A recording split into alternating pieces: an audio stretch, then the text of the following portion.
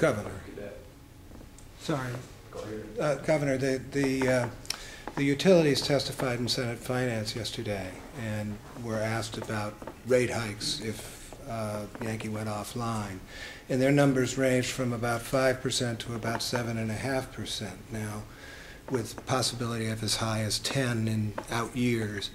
I'm curious, there's an impression out there that prices are going to skyrocket. Is that skyrocketing, and what's your reaction to those sorts of numbers?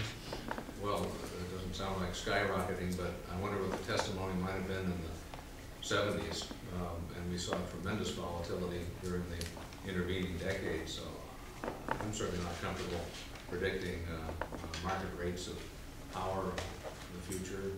I don't know how much reliance we should put on those projections. Okay. You know, you're back to the commissioner's remark about needing something miraculous to happen.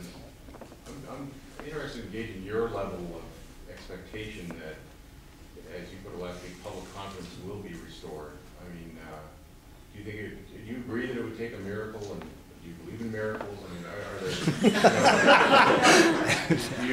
Well, I'm just trying to figure. Do you expect that we got one in Massachusetts recently?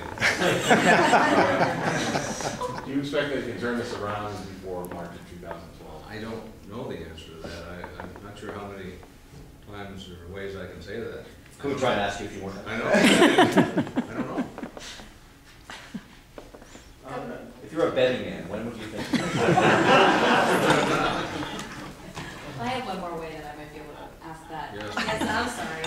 Yesterday, Commissioner O'Brien told us, we asked him, what would you want to see out of Thayer's replacement? He said, honestly, just someone with genuine authority, someone the state of Vermont can go to and have them communicate with Entergy what our needs are now. What would you like to see from that position? Well, I've been vague because I don't want to prescribe how the corporation is structured, whether it's a direct replacement for that position or some other assignment of responsibilities or redesign of the management team. I think that's up to Entergy. What I'm interested in is not the structure or the personalities, but the results.